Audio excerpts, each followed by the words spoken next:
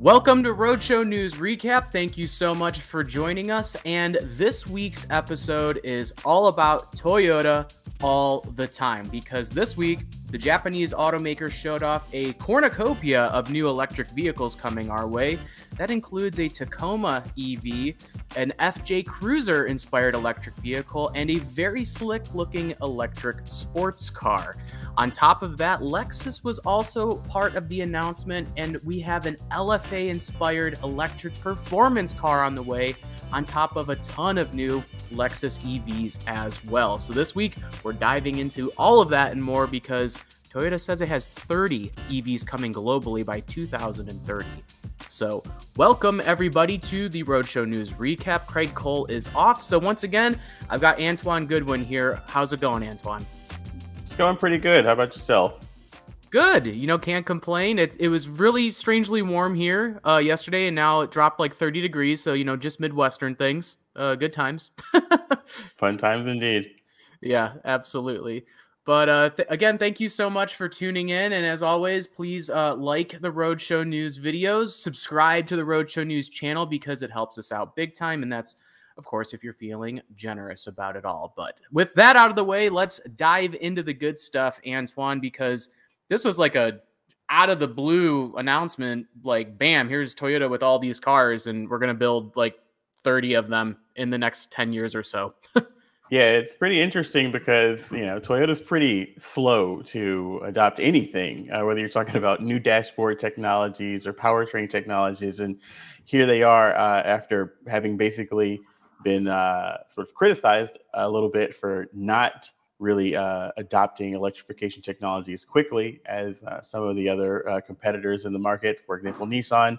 And then boom, here's our next plans for the next 8 or so years, and it's a buttload of cars. And the most interesting ones that you mentioned are the ones that are tucked into the back row. But they said they're going to do like 30 of these different EVs globally by 2030. And yeah, like I said, the one that's most interesting to me is the one that's way back in the corner. The little tiny FJ Cruiser inspired one, a little compact, boxy SUV. It's got a great look, chunky bumpers, really cool wheel design. It is a lot smaller, I think, than what most people think about when they're talking about an FJ Cruiser. I think the last FJ we saw was, 4Runner platform, so a big, large SUV. This is smaller than a Tacoma, it looks like. So we're thinking something, I don't know, maybe Jimny sized, which is even more exciting. Yeah, this thing looks really cool. And one of our colleagues actually pointed out, it kind of looks like the FT4X concept that we saw like back in 2017 at the New York Auto Show. And I didn't even notice that until I'm like, oh yeah, there's a lot of similarities going on there from like the design.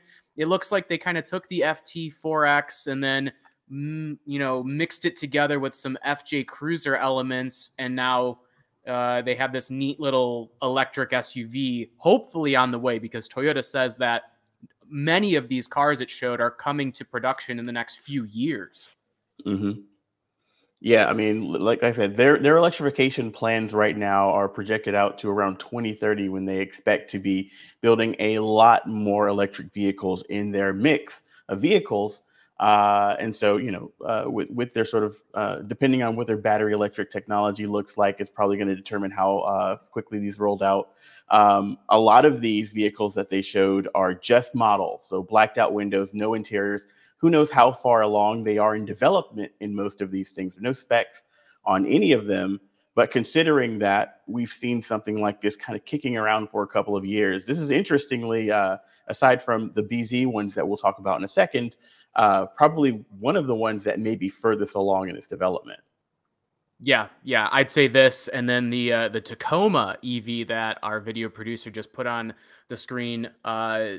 Those two seem to be very good candidates for coming very soon compared to a lot of these other vehicles, which, a lot of these other ones, they're kind of anonymous. Like maybe they might just be design studies, but it seems like there might be a lot of overlap with things like, I wouldn't expect every single one of these cars to foreshadow an actual production car. Like maybe two of the SUVs become one SUV down the line. And I mean, we should say that these are global plans, so not everything you're looking at here rolling by on the screen is going to end up in a Toyota showroom here in the US or North America, or if you're in Europe, there were Japan. some case-sized utility vans in there that are probably going to be great for Japanese markets where, their work trucks are a lot smaller, fit down smaller roads. People don't mind driving smaller vehicles. You'd probably see some of those tiny concepts in European and other global markets. But, I think that, basically with the way that platform technology has sort of come with scalable vehicle platforms, and particularly with electric vehicles, with those platforms being scalable, once you get that sort of skateboard of the battery and the motors and how many motors and what the charging technology is going to look like, I think that and one of the things that Akio Toyoda said in his presentation is that it's going to free them up to explore a lot more weird little vehicles that maybe they don't build a whole lot of, but because it's scalable and because they're going to be using established technology at that point, then they'll be able to take a chance on building something like that little weird golf cart truck that they had over in the corner. Yeah. Yeah, absolutely. It makes so much sense. And Toyota underscored that this EV push is just like one prong to its zero emission strategy, because, you and I both know that Toyota has pushed fuel cells really, really hard. A lot of Japanese automakers kind of went more so all in on fuel cell tech than battery electric technology for the past few years. But increasingly, it seems like, unless there's some sort of crazy development where things flip the script, that EVs are going to be kind of the standard bearer that ends up replacing a lot of internal combustion engine vehicles for now. I mean, who knows what happens in 5 years, or by 2030, we could see a totally different trajectory. Right. And then, fuel cell vehicles are electric vehicles. They just don't have a battery, or they have a small battery. They can be co-developed. A lot of the lessons that Toyota learned developing fuel cell vehicles probably came into play and are still coming into play with the developing of their battery electric technologies. And then they can take that sort of shared electrified platform and, maybe offer fuel cells in Asia where it makes more sense, offer battery electrics here in the States, maybe like what Hyundai is doing, pushing fuel cells more towards commercial vehicles and trucks because of the energy density needed there. There's a lot of interesting things. But I want to kind of come back to that, what looks like a slightly modified Toyota Tacoma that they've got tucked over in the corner. That thing, speaking of things that are definitely going to come to the United States, that will probably look a lot like they look right now. That Tacoma looks ready for the showroom. Totally. I agree 100%. It's like ready to go. But the only thing I would say about it that kind of threw me off when they showed it, I'm like, it kind of looks like the Tacoma that's already on sale. Like, I know we're getting a new Tacoma, so you feel like they wouldn't show anything until they show that final design for a new one. Sure. But I don't know. Maybe the new Tacoma is going to be more familiar than we think. I think it would be a safe bet to think that the next generation Tacoma is going to look a hell of a lot like the current generation Tacoma, because look at the last couple generations of Tacoma. True. It's a very small evolution. It's a successful formula. Toyota doesn't, like we said, like to take huge chances on something. And the Tacoma is one of their biggest and most successful vehicles in the United States. So they're not going to want to go too nuts with it. But the fact that we're seeing something shaped like a Tacoma kind of indicates that at the very least that maybe we can expect an electrified or an electric version of the next generation of Tacoma, with electrification maybe being factored into the design of that platform from the ground up. And I think with sort of the success that and the buzz that we're seeing around things like the R1T from Rivian, or the Lightning, or the interest that people have in the Ford Maverick hybrid, Toyota's got to be looking at that and thinking this is going to be a great way to sort of introduce electrified technology to an already established market that loves to spend money with them. Yeah, I 100% agree. The Tacoma, the bane of Craig Cole's existence. He's talked a lot about that truck on this show. But anyway, I think it's interesting also that we see a lot of legacy automakers who are rolling out electric pickup trucks. We have the Silverado EV that's going to debut in just a few weeks at CES. The F-150 Lightning we saw this year. Ram said it's building a full-size electric pickup. There's the key. They've all been full-size pickups. The Tacoma is not a full-size pickup. So does Toyota see something where they're like, maybe it makes more sense to do a slightly smaller electric truck rather than do a Tundra EV, which could still be coming, but they clearly wanted to show off the Tacoma. And again, they've got, at the very least until 2030 to figure it out. And they're also talking a big talk about solid state battery technology. So there could be some space saving that they anticipate that they'll be able to take advantage of in the future. And another thing is that's interesting about this truck in particular is when you look at the side shots, it kind of appears like the bed is a lot shorter than the bed on the current crew cab Tacoma. So who knows what they're doing with sort of packaging with this vehicle, what sort of capacity you're going to get back there. Maybe this, like the Rivian R1T, is more sort of going to be marketed as an adventure vehicle and not a work truck that you can just throw a couple of things in the back. Maybe like the Hyundai Santa Cruz, for example. Yeah. Not a huge bed, but they're doing flexible things with the platform. Maybe Toyota thinks that if we make the cab a little bit longer, we can maybe stick more battery under there and sacrifice some of the bed for that. Yeah, it wouldn't surprise me. Like, everything's wide open when it comes to EVs. We see designers and engineers getting really creative with these vehicles that are coming out. I mean, the R1T has a kitchen you can slide out from the side of the vehicle, for crying out loud. It does. And while we're on the Toyotas, before we move on to some of the more practical, they also showed off what looked like a mid-engine sports car, though being electric. Who knows where the engines are? They're probably coaxial or with the wheels. But it is a gorgeous little curvy orangish yellow sporty concept that previews, at the very least, what Akio Toyoda, known automotive enthusiast, loves driving fast cars, is sort of looking at for maybe like a performance halo of going forward into the future. Yeah, this one was a surprise. There have been many rumors for a long time that Akio, the CEO, wants to bring more sports cars into the mix, and we've seen that occur over time with first the Scion FRS, which then became the Toyota 86, now the GR 86. We have a new Supra, but both of those were partnership vehicles. Perhaps this would actually be something 100% Toyota, and we can't ignore the fact that it looks like a mid-engine car. Obviously no engine here, but the first thing that comes to mind is MR2. Sure. It's got some what a lot of the proportions of what Lotus is doing right now, with the sort of electrified performance vehicles they're coming out with. It's a great looking car.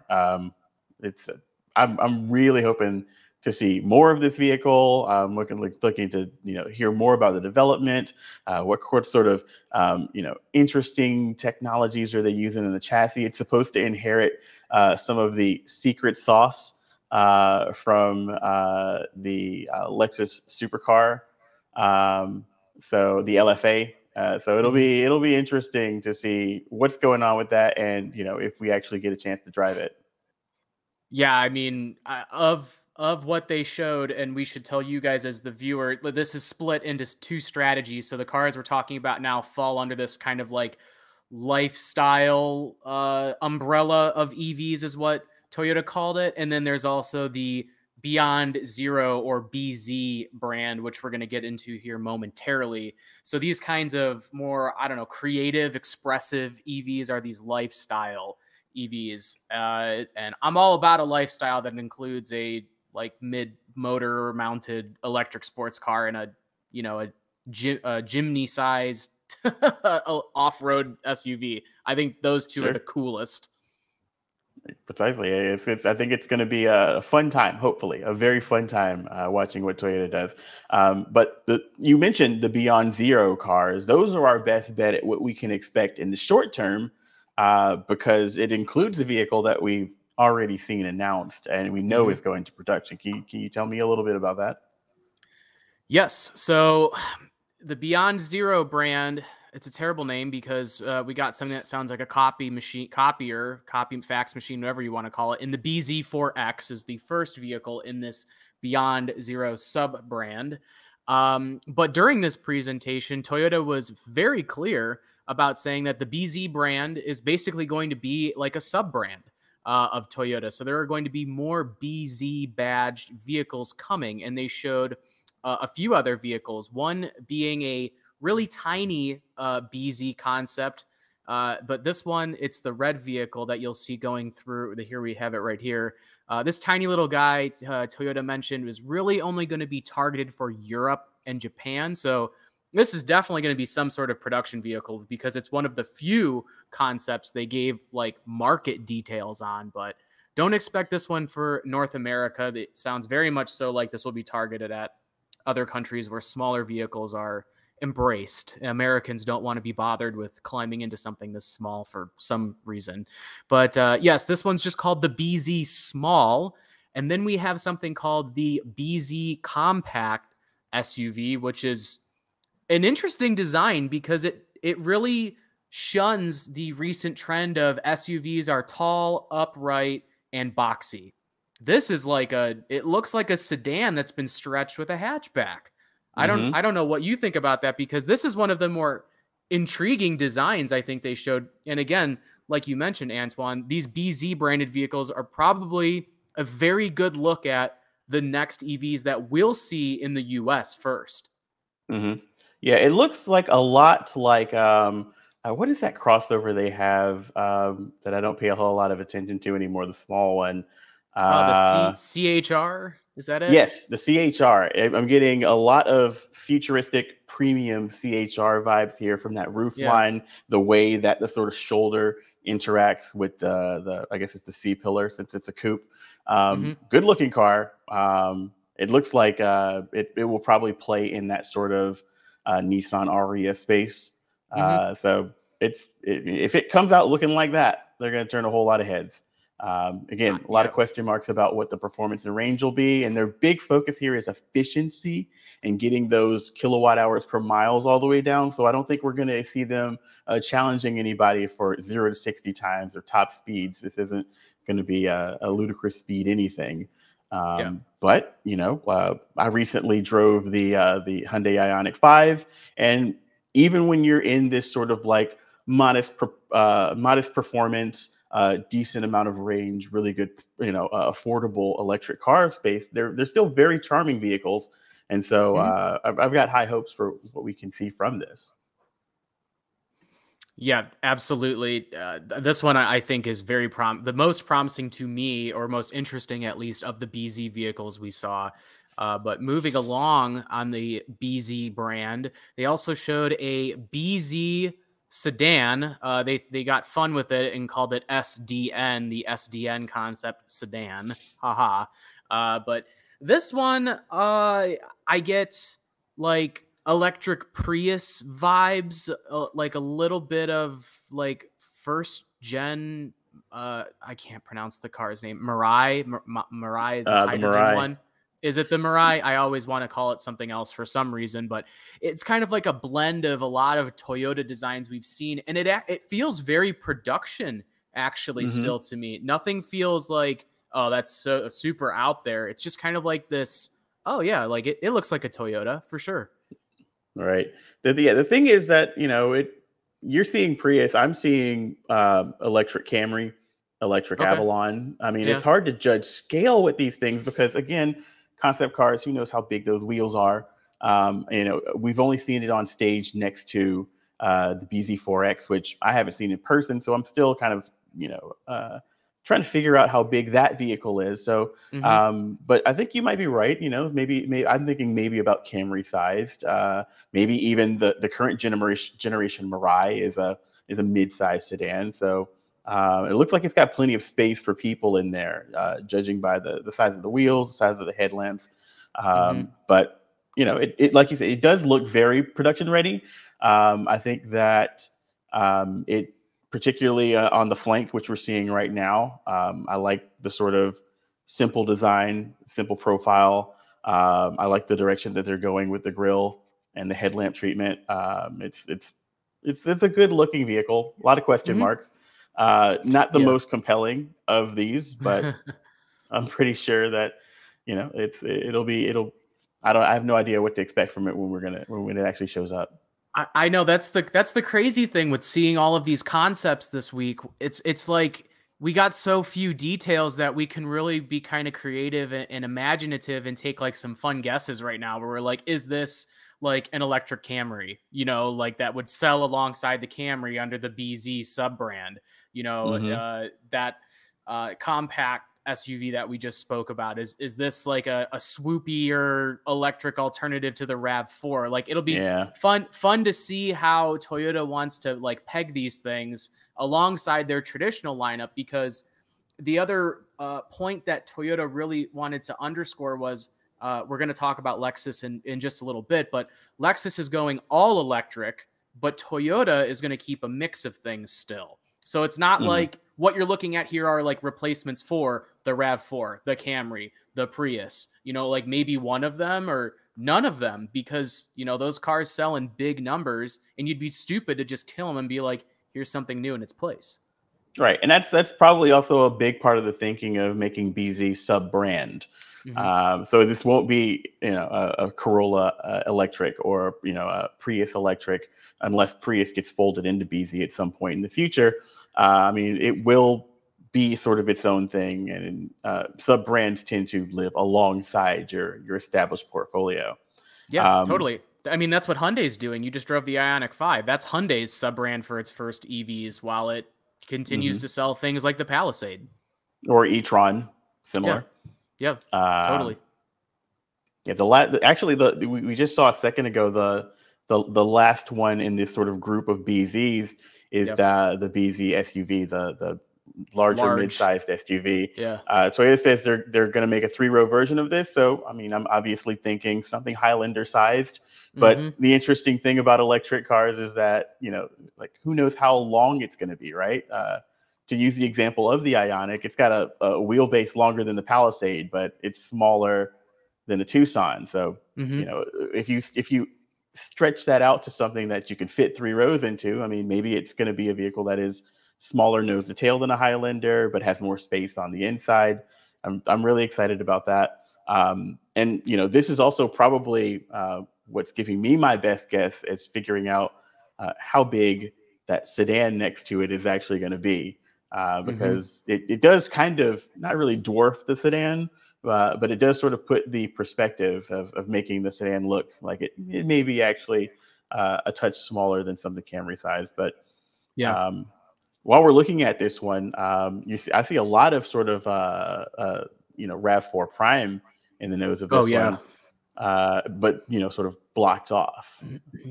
Yeah, it's funny. I kind of thought the same thing. It looks like a RAV4 nose, but clearly they're making what we see in the BZ4X, the like fascia, corporate face of BZ, because the Hmm. BZ4X face is definitely still there. But this overall profile also gives me really big Mitsubishi vibes. Actually, the Ah. way it sits there, it's like real blocky and chunky, and nothing like the compact and nothing like the production BZ4X, Hmm. which isn't a bad thing because I think modern Mitsubishi design is really nice. Yeah, at the very least, their cars Yeah, look good now. yeah. So I'm not yeah. saying everything they sell are good cars. I'm saying they at least look good. Yeah, agreed. Agreed. Yeah. But Yes. of the sort of like what is it, 5 BZ models that are right out there in the front. Which of those is the most compelling to you? Is it the BZ4X that we know is going to be coming, or are you more interested in that sort of sedan, or which one's got your sort of interest? Kind of. I think they're all interesting in their own way. I'm still kind of like, I don't know, I guess a traditionalist, because if I'm ever looking at like a new vehicle, I'm still drawn to sedans just because I feel like you can do more with them today and they're a little Hmm. bit more expressive. So like the sedan I think is exciting, but if I was looking at the other ones, that compact SUV but really looks like an SUV or a sedan on stilts, I think that one's really the most interesting because the large one, it's kind of like a no-brainer. Like, here's an electric Highlander. We sell oodles of Highlanders. Like, no duh, we're going to build a 3-row thing in the same vein. Sure. I'm on the same page as you. The compact SUV is definitely the most interesting one. It looks like they had the most fun with the design. And, you know, it being sort of higher off the ground, having space underneath for batteries, still giving you that sort of like very coupe-like shape. It looks like it is the one, aside from the one that we know is actually already going into production, the one that is the most production ready of the three. If I had my guess, I'd say this would be the next BZ that actually gets an alphanumeric name and shows up on the calendar. Either this or the 3-row. Obviously, it's easy to go bigger with vehicles because you got more space for batteries and stuff like that. But I was just looking at that compact one again, and I think if there's anything that gets a little toned down further for production is that rear crease on the rear door there's also this really round wheel arch there. That's quite a stamp you'd have to do to produce it. I feel like that may not be as expressive if it makes production, if this is something that is as close to production as we're assuming it is, but looks like it is. Sure. You raise a good point there. You raise a very good point. That's a pretty expressive line right there. It looks great, don't get me wrong, but I think there was a saying I heard once upon a time that for every pen stroke a designer puts on the paper, an engineer sheds a tear because it's something else they have to figure out how to translate to production or kind of thing. Sure. I mean, a lot of the talk is making these vehicles more efficient. I mean, maybe they would push into lightweight materials. Maybe we start seeing composite body panels on these to keep weight down so that we can get to that over 120 something, 135 kilowatt hours per mile, I think is the sort of efficiency target for these. So, I mean, maybe they start thinking out of the box. Maybe it's a molded panel or maybe there's something interesting happening there. Who knows? Probably not. It'll probably just be sheet metal because that's cheap. These are going to have to be volume sellers that make Toyota money at some point. So, but it's interesting. But speaking of like that BZ4X, which AKA Subaru Solterra, it's actually going to be showing up in a third iteration, as a Lexus, which we saw the sort of first example of. I mean, we got a name for that, the Lexus RZ, and we got our first look at that, and we've got more information about what Lexus is going to be doing with their sort of electrification program. But then leading into that, or bouncing off of that, I think one of the most interesting things that Lexus showed as far as part of this big electrification push is going to be their Lexus electrified sports EV concept. This thing looks awesome. Oh yeah, this is what it really feels like to me when I looked at it was a Lexus version of the Toyota FT1 concept. I get huge vibes from, and if people don't remember, the FT1 concept is what previewed the Supra that eventually made it to production. A lot of Supra lovers and Toyota fans were disappointed to see the FT1 wasn't as, a good look at the production Supra that it, what we ended up getting. But still, I feel like the proportions and everything like that look very, very close to FT1, which is not a bad thing because this looks really good. I really like what they showed. Yeah, that nose is 100% FT1. The rear end with the way that the roof line sort of slopes down almost to the ground looks amazing. It's got sort of those GT car long hood, short body sort of proportions. The whole thing just sort of seems like it's poured over the wheels. It's just a gorgeous looking car. And, in classic Toyota Lexus fashion, whenever they start talking about a sports car, particularly a halo car, they've got to remind you that, hey, we built the LFA. Remember how awesome that was? So this is also another one of those vehicles that's going to get a little bit of that LFA secret sauce. Interestingly, one of the things that most people think about when they say, like, what's the most memorable thing about the LFA? It's the exhaust notes.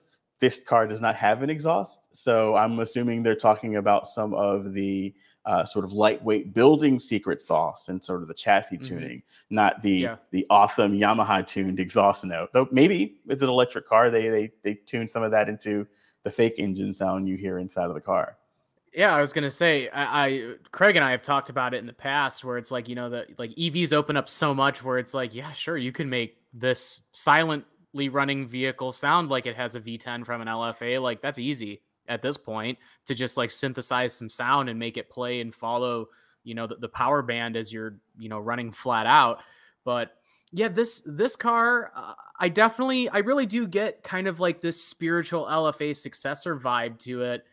I'm not sure what it is, but, you know, sometimes you read things or you listen to a presentation from, you know, executives at an automaker and you're like, I don't get that. Like, nah, not feeling it. This one, I was actually like, yeah, like I definitely see where they're coming from, where they're not saying this is a successor to the LFA, but in the way that the LFA was the Lexus, you know, Halo car. brand's Halo car. Yes.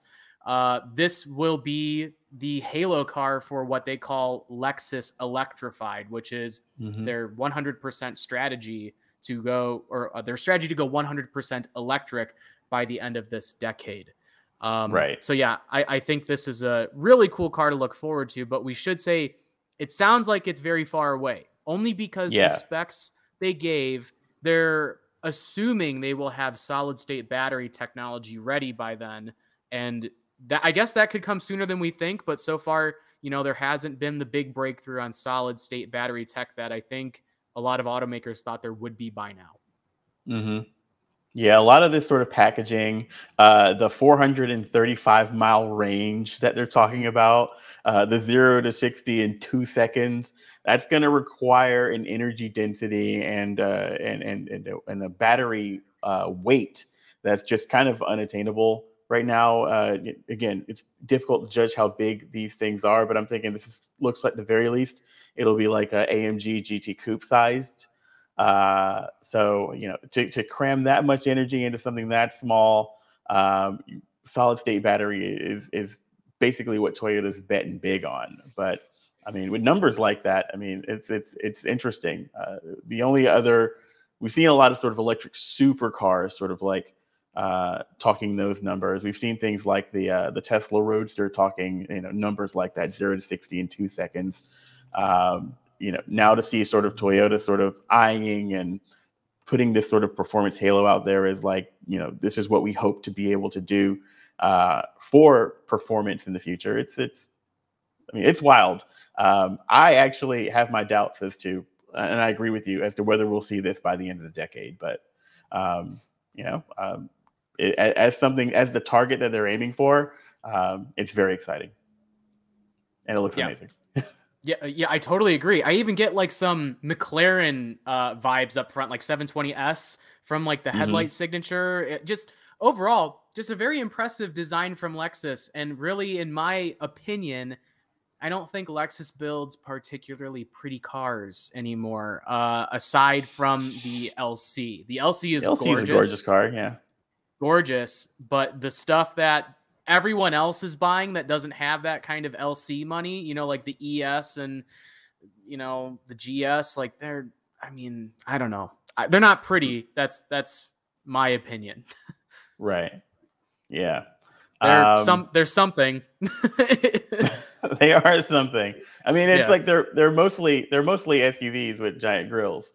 And you know, again, looking at the RZ, and the other electrified concepts that they're showing, the large SUV and the sedan, it looks like at the very least, large grills are a thing. Well, I mean, they're still the sort of echo of the large grill, but you know, maybe we've finally seen grills getting as big as they're going to get from Lexus. Yeah, absolutely. Evan, if you would just put that previous photo back up, I think we should just talk through the cars we're looking at here for really quickly. You see There is the Lexus electrified sedan to the right of this sports car. And then from there, we have the RZ, which is coming very, very soon. And as we mentioned earlier in the show, is based on the BZ4X, which is related to the Subaru Solterra. And then after that is what they just called the electrified large concept. So maybe that's related to the Toyota BZ large concept they showed as well. What they did not talk about is to the left. The left, that looks like a shooting brake, an electric wagon, and then like something similar to that. And then there's even a convertible down there, it looks like. Right. It does look like those are very similar from the shoulders down, those three. And so they could be like, just sort of variants of here's what we expect to do. Once we've built an electric sedan and an electric coupe, well, then we could just lop the top off of one of them and have like an electric, convertible, or, in markets that'll, again, because the sort of a lot of the sort of work of the platform being flexible allows them to do all sorts of crazy stuff with the bodywork, and it would enable them to do lower volume sort of configurations with less of sort of a hit. Maybe they could offer a shooting brake or a wagon, particularly in areas like Europe where people still buy wagons. They could make a pretty big inroad in there, offering a performance, sport turismo sort of body style. And it wouldn't cost them too much in sort of like tooling and development and stuff like that. Yeah, 100% agree. But this is exactly what they were talking about when Akio Toyota said that the sort of ability to play in these sort of like smaller spaces and be more experimental with the type of body. Like that's what you're seeing. That whole left side is people don't buy convertibles anymore, but maybe we can make a couple.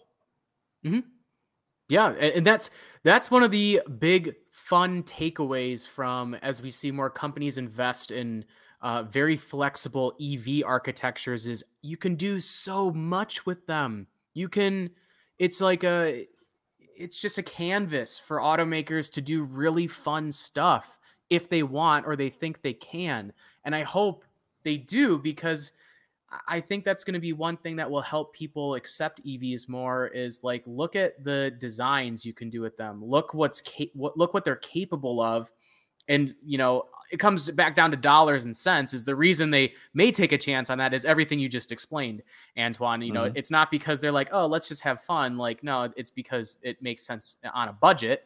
But yeah, I think this lineup of Lexus looks very, very promising. And the last takeaway for me on the Lexus models there is it looks like we just talked about how they don't build very pretty cars anymore because of those giant spindle grills. It looks like the Lexus models have a different interpretation of the spindle grill, while the sports car, the sedan, and then the stuff off to the left kind of has like this pinched nose look. That's really new and very, very different for Lexus, because look at the LC, the ES, the LS, whatever. Like, that is not the sedan look as it stands today. And I think that is a very, very good looking front fascia. Yeah, it's got more of a, like, whereas the sort of spindle grill is more of let's suck in as much air as possible because we got a lot of power. We need a radiator. And then when you move into electrification, having a giant sort of opening on the front looks kind of stupid. When you're talking about a sports car, particularly something as low slung as that, the fact that they have that sort of still the sort of echo of a grill, but they also have those sort of large intakes on the bottom. And I can't imagine they put them down there for nothing. And it makes me think maybe there's an aerodynamic purpose for that, as far as like, bringing air in and through the wheel wells to reduce turbulence, or maybe even creating downforce at the front. Typically we think of EVs having these sort of flat floors, but they also don't have a giant radiator in the front. They don't have an engine between those wheel arches. So the sky's the limit as to what they're actually doing underneath that hood. Maybe they are bringing air in and up over the vehicle so that, the aerodynamics are a lot better, so that it generates downforce. It helps the coefficient of drag. It helps the performance. The idea of like some aerodynamic engineer just sort of going like, I could do whatever I want with the front of this car is actually, now that I think about it, probably one of the more compelling parts for that little engineering nerd part of my brain. Yeah, totally. Like I said, it's like a blank canvas, and it's such an exciting time to be covering this really big shift because there's just so much going on. But yeah, and sorry, you all just saw me, taking a sip of my drink here. Just needed to, quench my thirst. Oh my goodness. Yeah, it's just lemon water. It's nothing adult beverage like. I'm on the clock still. I can't have anything fun yet. But yeah, I that was really the big takeaway from the Lexus and the Toyota stuff, and we really wanted to focus the show on that stuff because it was just like this, like, bam, bomb in our lap this week where Toyota is just like, here, you have an EV, you have an EV, and here's all these EVs coming. But so we really wanted to focus on that this week, and that is all we had to say about it, unless you have any parting thoughts on the Toyota and Lexus my EV parting news, thought is basically that it's all very exciting. Somebody drops 30 cars in front of you, you're going to go like, oh man, it's like an auto show in one day. It's super exciting. But my takeaway is also that, again, this is all speculation. Toyota is, again, still the same company. They're kind of, a slow company when it comes to development and rolling out products and stuff like this. And this all looks, great. But then also remember that a lot of these, probably most of these, won't make it to the States. So don't expect to, be seeing like all of these sort of crazy, colorful concepts over the next couple of wheels. So take it with a grain of salt. I love to be excited about concepts as much as everyone else, but there's still a skeptical part of my brain going, how much of this is Toyota/Lexus actually going to pull off, and is it going to look this cool when it gets here? And that is for the future to tell us, because we don't know. Hopefully they look as cool. Hopefully we see many of these vehicles come. But yeah, that is Toyota and Lexus's future as we know it so far today, right in front of your eyes, dear viewers. But on that note, that is all we have time to talk about. But you can go to theroadshow.com to see more great stuff. I actually had an interview with Formula One champion Max Verstappen. He took the win in Abu Dhabi this past weekend. I got to ask him a few questions. You can go read that. We have something in the defense of the turbocharged Porsche Boxster you can read about, and all sorts of other news to keep you occupied and keep you going, and read all the good stuff over there on theroadshow.com. And just a little bit of housekeeping announcements, if listen up for a second. This is our final show of the year. So going forward, we're taking a little bit of time off for the holidays. But don't worry, because we have a ton of videos coming your way. I am recapping the year with my good friend, video producer Evan, is handling all that good stuff. He gets to stare at my face for like 12 videos. So you're going to have 12 videos to see. 2 of them are already live by this point. So you'll have lots to watch over our holiday break, but you will not be getting these live shows for a couple weeks. You will see them again in January. And oh, good. Look, there I am. You get to stare at my face. Good stuff. But yes, just some housekeeping notes there that this is the last show of the year. And it was a great show. And I'm so glad, Antoine, you could fill in again for Craig. So thank you so much for being on. Always glad to be here. Yeah, it's awesome to have you. We really appreciate your perspective, your insight, information. And also on that note, thank you to you who watches, all of you guys. You're the reason we come here and do this. And, we love talking with you, reading your comments. I want to say thanks to Craig Cole, who helped start this project back in March of 2021. So thank you to Craig. He's not going to watch this because, he's probably on the beach somewhere in Michigan in the middle of winter. That makes no sense. But thank you to Evan Miller as well, who's been our trusty video guy through 95% of this. And for the other 5%, thank you to the other video producers who stepped in when Evan wasn't available. So big thanks all around, because, we really appreciate it. We have fun doing this. And I will say, on that note, that's it. Have a super wonderful holiday season. Be safe, have fun, and we will see you in 2022.